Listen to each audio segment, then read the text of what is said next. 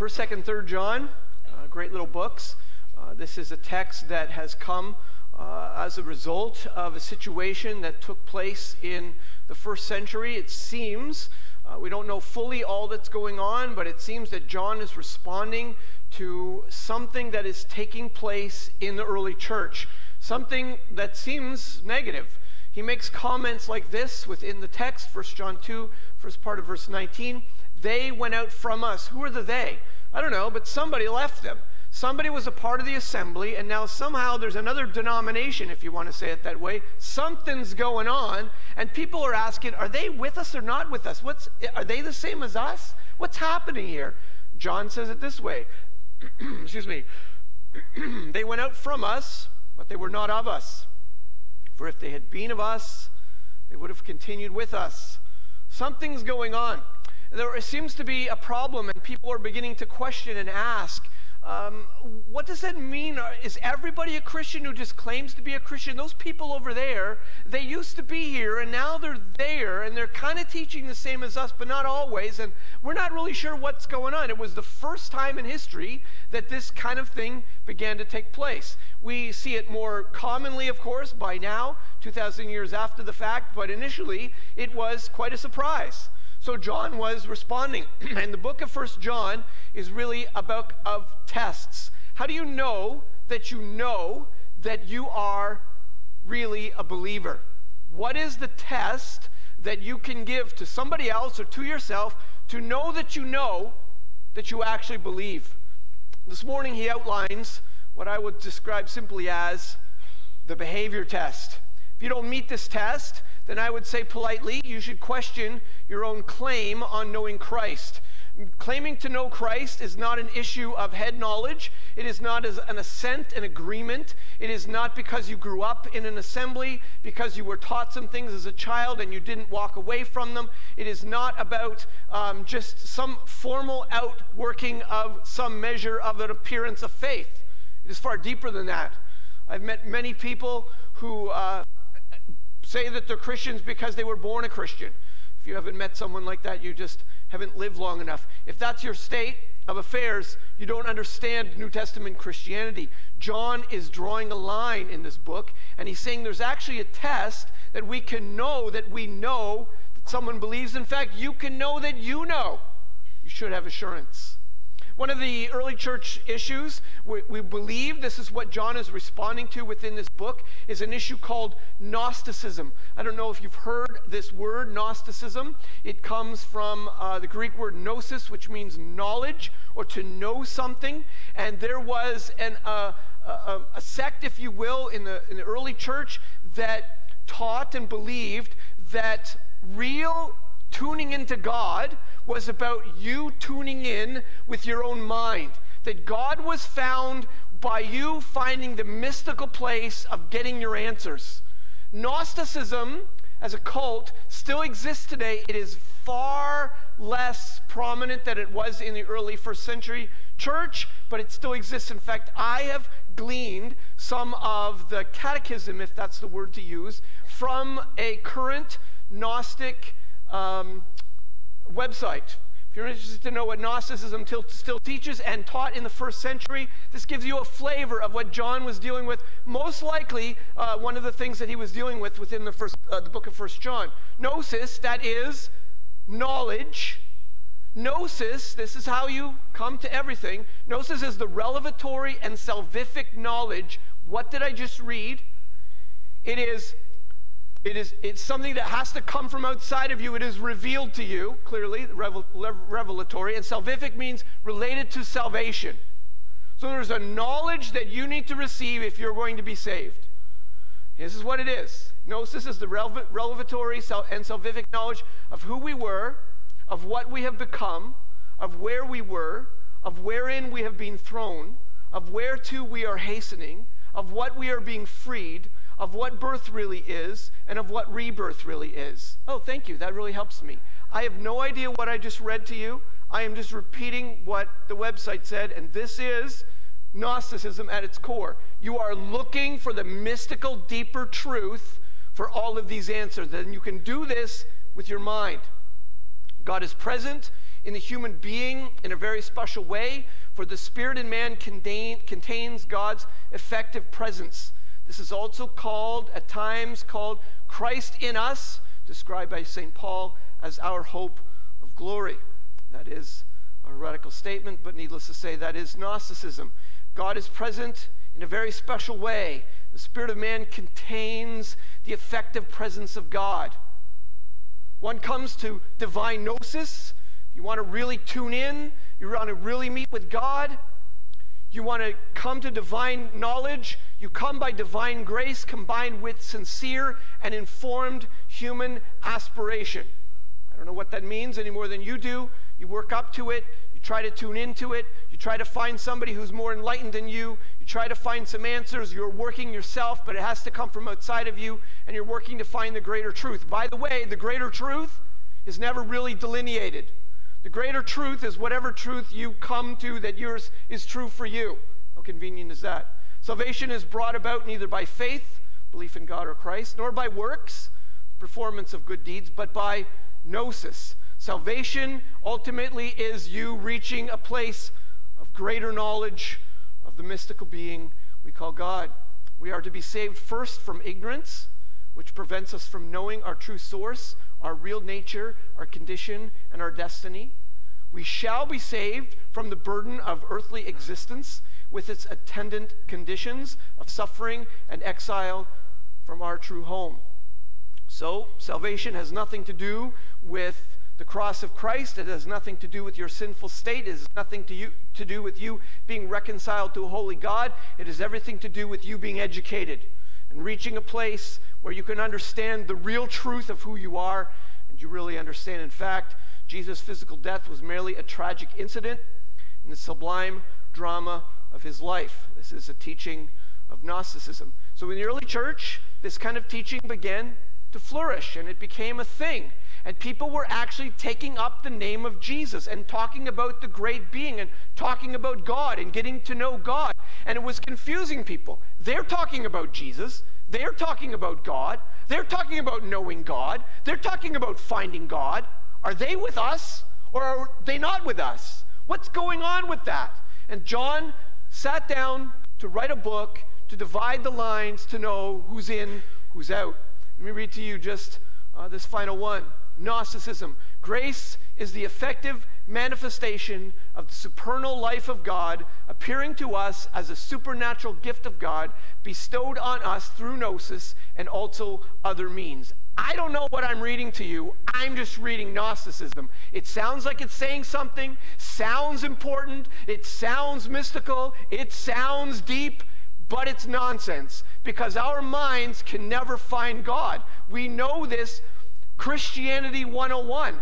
You can do nothing in and of yourself with your own mind, human mind, to find salvation. Salvation comes to us as a revelation. Yes, your mind is enlightened to that revelation, but you in and of yourself will never find a way, a means of reaching God. This is clear in 1 Corinthians 1, verses 20 to 21.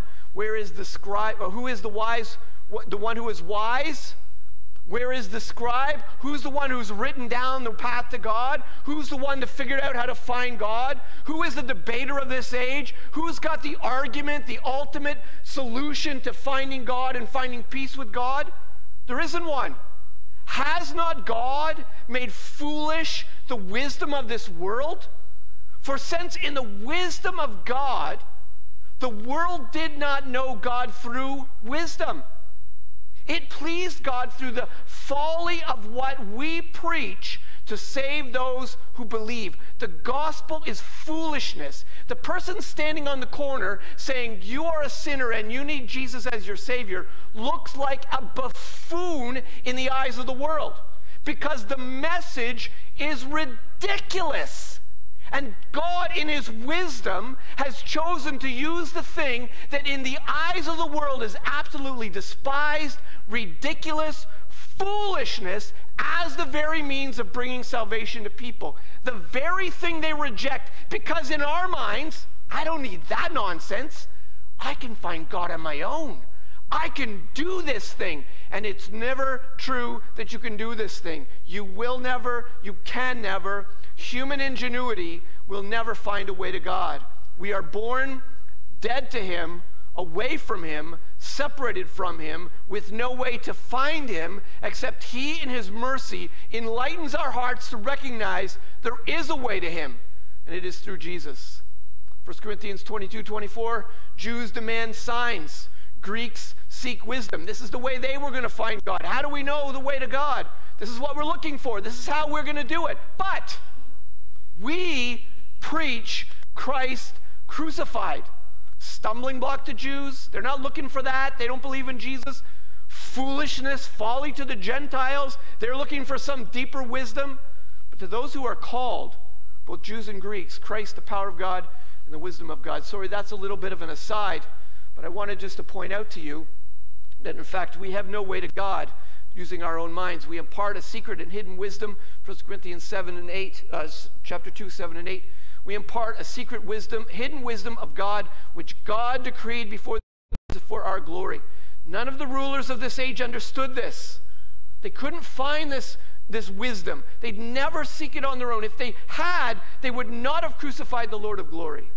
So our minds will never lead us to God. That is Christianity 101, and it's one of the reasons Gnosticism fails before it even begins to stand up on its feet. But this was the issue. Sorry for going on about that, but just giving you some background. This is part of what is going on in the early church, that they are believing that somehow, maybe I can know God. Well, 1 John 2:1, my little children, I'm writing these things to you so that you may not sin. Seems there was an issue that was going on, and this was part of Gnosticism.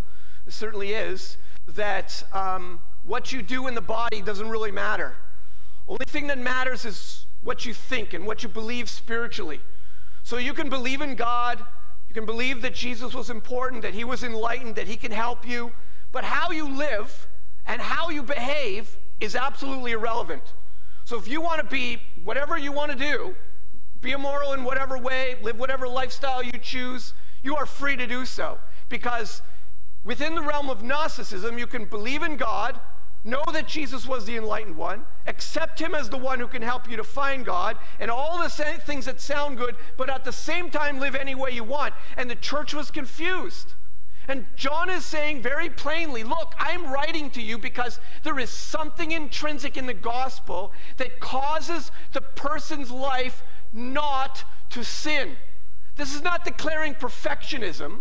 This is not declaring that you will never sin ever again. This is declaring that the gospel intrinsically, when it takes root in a person's life, I am writing this so you understand this, so that you will not be the person who lives the lifestyle of sin. The gospel, by definition, changes your heart, changes your disposition, changes your thinking, and draws you away from those things you loved. I'm writing these things so that you may not sin. By the way, this is written, the Greek form of this, not to get technical here, is not that you will never sin. It's kind of assumed that you might sin. It even says, but if anyone sins, that's kind of, in English we might say, but if and when. It's not if as if, well, it's possible you wouldn't.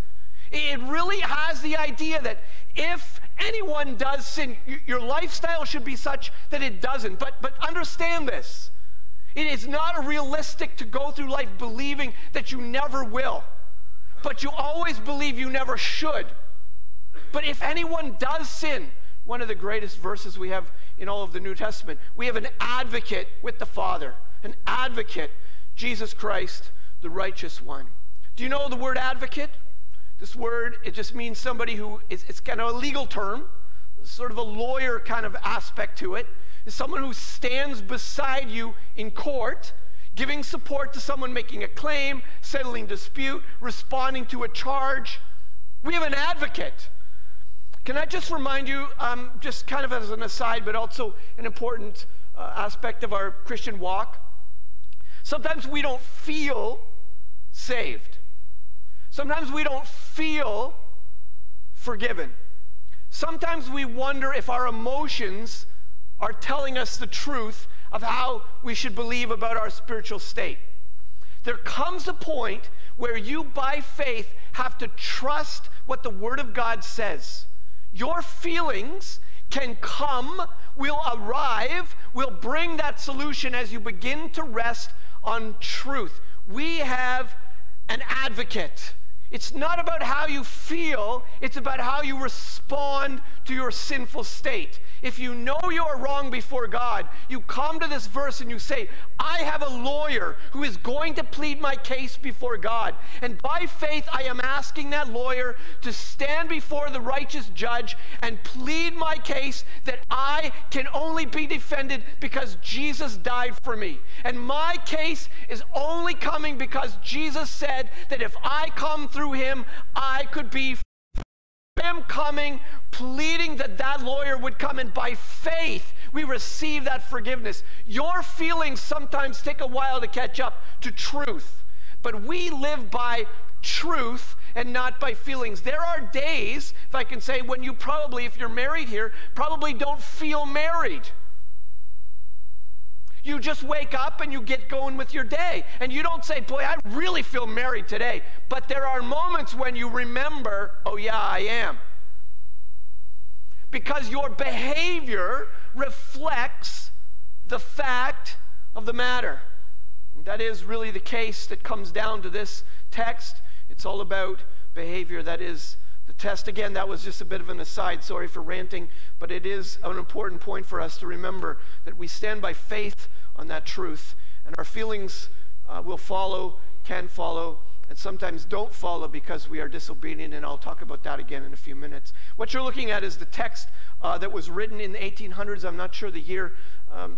Charity Lees Bancroft wrote this very important, very well-known text that was originally titled, The Advocate.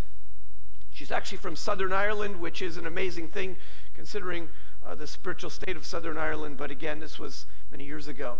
You know these words: when Satan tempts me to despair and tells me of the guilt within, upward I look and see him there by faith. Upward I look and see him there who made an end of all my sin. Because the sinless Savior died, my soul is counted free.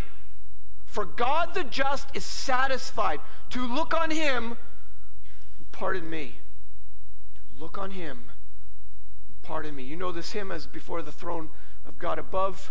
We sing this upon occasion. This is the second stanza. Amazing words. It's not about your feelings. It's about the truth that we stand on, that we have an advocate. When Satan tempts me, when my doubts are there, he tells me of the guilt that I have. He reminds me of my sinful state. I look by faith to my advocate, and I recognize that, in fact, that's the truth, and there's nothing my feelings can do about that.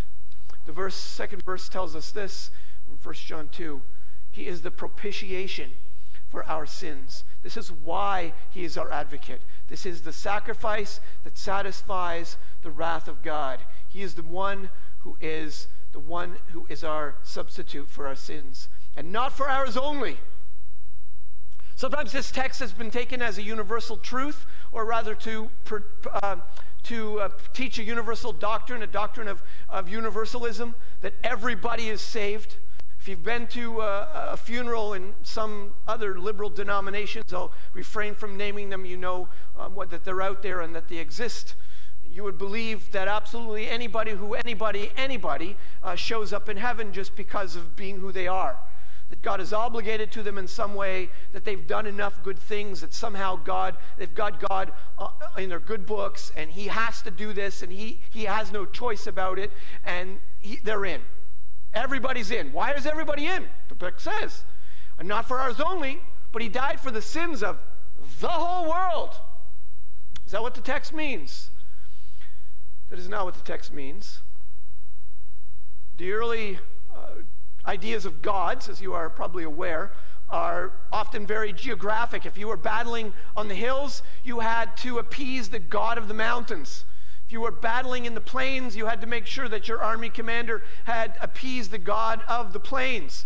If you were going to battle on the sea, you had to appease the gods of the sea. If you needed something to happen, you had to appease the god of that particular geographic situation. But this is different. Christianity is entirely unique. Christianity makes a claim that there is one God, and that God covers all of the entire earth, every race, every tribe, every skin color, every nationality, every citizenship. It is regardless of where you're from and who you are. This God covers the sins of the whole world. Anybody who will come to him, anybody who will repent. That is the essence of this text. It is died for the sins of everybody. This makes Christianity, this is where we get our claim that there is one solution for the sins of the entire world. He has died for the sins of the world. This is the gospel message. It is ultimately if this doesn't sound trite and corny to say, the universal spiritual health care. It is Christ and Christ alone. Verse 3, by this we know. How do we know that we know? Is it because we've invited Jesus into our heart? We prayed some prayer somewhere along the way that I've asked Jesus to forgive me? Is that how we know? No. This is what the text says. We know that we have come to know him. How are you going to compare yourself to those people out there who claim they know him? How do you know that your profession is genuine and authentic? Your mother told you when you were 4 years old, some of you in this room, that you received Christ as your Savior. And you don't even have a memory of it. All you have is what your mother told you that you said. And you wonder your whole life if you're actually in or you're out. How do you know that you have come to know him? If we keep his commandments. Simple. If you keep his commandments. Look at your lifestyle. By the way, do you see John's specific use of the word know? He is responding to the Gnostics who have deeper knowledge, who have mystical insight, who've got the real way to find God. How do you know that you know? John says, this is how we really know. This is where knowledge comes from. It comes from your behavior. It comes from your actions. It comes from the way you live your life. Obedience to Christ is the result of true knowledge of God. In fact, this is exactly what Jesus taught, the very same thing. He said, if you love me, you will keep my commandments. Have you ever had somebody live at your house for a little while, a guest or something along the lines? Maybe it's an extended visit, and they're there for a few days, a few weeks, a long time. Have you ever noticed that your routine has to change because somebody else is now living at your house? You know, it's fine, you accept it, you understand it, but things aren't the same. Suddenly you're worried about whether you've got supper on time. Before it, just eat whenever you wanted to eat. Now you're worried about getting a menu and getting to the store, and I have to be home on time, and this person's going to be there, and things change. Somebody's living in your home. Somebody's there. Somebody's visiting. You're trying to make plans with your holidays, and you're trying to connive time off work, and things change. Why? Because somebody has taken up residence in your house. Maybe it's a weak example, but let me just say it this way. When Jesus takes up residence in a person's life, things change, and you get pushed out to the side. Your desires suddenly become second place. You suddenly become less of the central stage of all that has to happen in your life. Suddenly there's somebody else that you are thinking of and caring for and serving and being obedient to and watching over, and suddenly things have changed. Let me just say it this way. If nothing has ever changed in your life, you are still the center of your universe. You are the reason you get up in the morning. You are the reason that you have a bank account. You are the reason that you come to church on Sunday, so that you can be seen, so that you can learn something, so that you can feel better about yourself, so that you are still the center of all things. And Jesus really does continually take second place. If you love me, you will keep my commands. That's not harsh. That's just a statement of fact. When Christ takes up residence in your heart, there's an automatic change of disposition. There's an automatic want to in a person's spirit. There's something that changes gears in their heart, and suddenly they are not center stage. Suddenly there's somebody else that they love, somebody else that they want to please, somebody else that they're living for.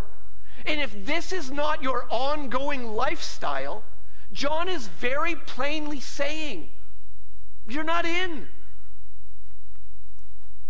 John 14, verse 21, Jesus' words, whoever has my commandments and keeps them, he it is who loves me.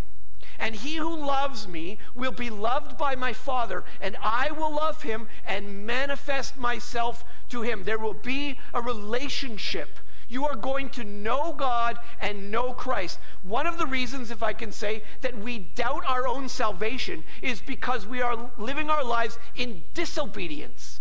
We are too often pushing Christ out of our lives, and we are not putting him center stage. And when obedience comes into our lives, suddenly the realization that he is mine and I am his becomes real. There is no further place to go with this in this regard than the simple step of baptism. I know this is a hot button for a lot of people, but I personally have a hard time understanding how it is that somebody on the one hand can say, I am following Christ, and in the same sentence say, I'm not ready to be baptized. Let me think about it. What is there to think about?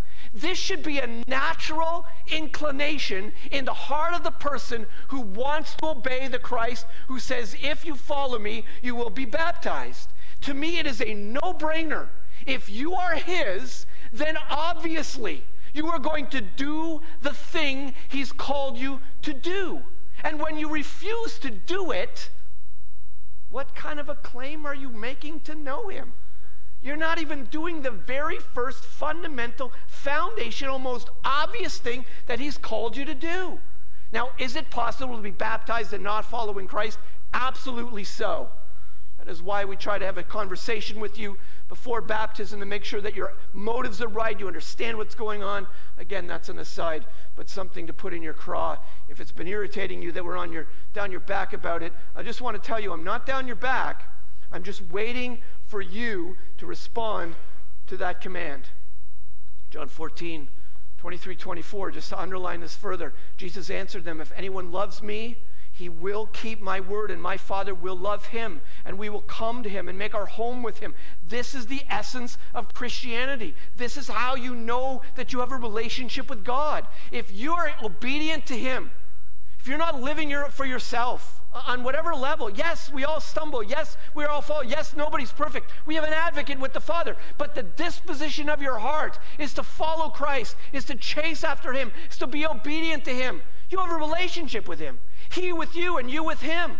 He will come and make our home with him. Whoever does not love me does not keep my words. And the word that you hear is not mine, but the Father who sent me. Whoever doesn't love me just doesn't obey me. Whoever says, I know him, but does not keep his commands, 1 John 2:4, is a liar. That's just an empty profession. There's just no reality to it. I don't know how many of you have ever taught children or been around with a group of kids, and you may be teaching a lesson, maybe you've been a school teacher. And the younger the kids, the more they react this way, that you ask a question, hands go up. And I've had this more than once. You say, yes.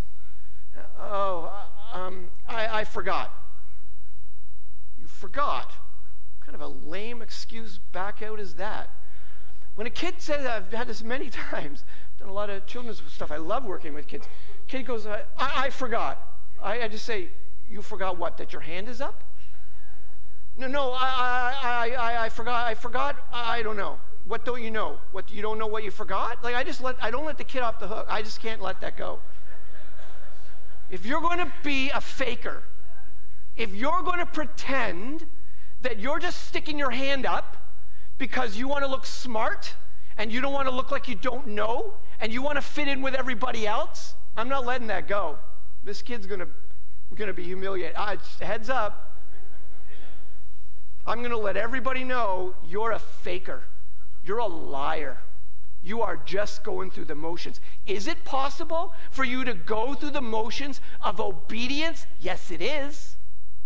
It is possible for you to, with a wooden spirit, show up in church on Sunday, sing songs, give money, do all your motions, pretend on the outside, do everything that you think is obedient, and you are nothing more than a faker. It is possible for you to, on the appearance, look like you are walking in obedience.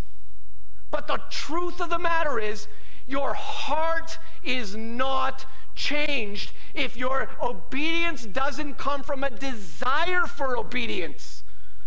You know, your obedience is just a wooden thing on the outside. It's a bunch of rules. It's a bunch of legalistic, I don't do this and I don't do that. And you look at somebody else who's doing that thing and you're like, man, I wish I could do that, but I can't do that because I'm a good Christian.